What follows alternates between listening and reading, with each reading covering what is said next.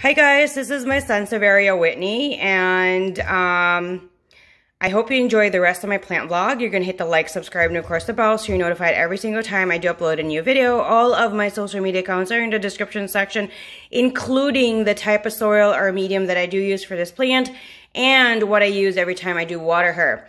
She sits directly in front of an east-facing window, but it's on the darkest side of that east-facing window, if that makes any sense, because my east-facing window is diagonal. It doesn't really, the light doesn't go through in directly where the window is at, if that makes any sense. So I'm gonna document like all the nicks and stuff because I just got her, and this is not from me taking care of her. This is from before. And there's like this black dark spot, like a burned spot, I think. So that kind of sucks. And some other nicks and problems here. When it does something like that, a lot of times it's due to dehydration. The plant was just not watered when they needed it to be watered. So here she is. I hope this isn't like, it's not mushy or anything. I hope it's just like a burn. So she'll just, you know, keep growing and it's not rotting. It is not rot. It's not root rot because I did transplant her.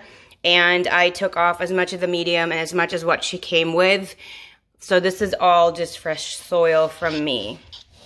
I am going to monitor her, and I will not be watering her until the top inch of her soil is dry to the touch. That means when I touch it like this, and if there is any like soil left, then I can just tap it and it feels completely dry and there's nothing left. That means she's ready to water, but it has to be like an inch deep. So what I'm gonna do is I'm gonna monitor her and just see how deep she can handle it.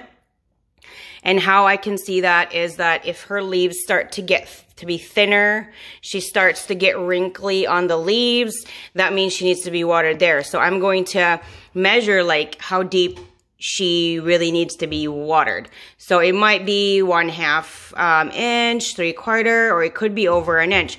So that's what I typically do with my Sansevierias, and that's how easily that they can be taken care of because they don't really need a ton of water. And a tip, if you have a plant that is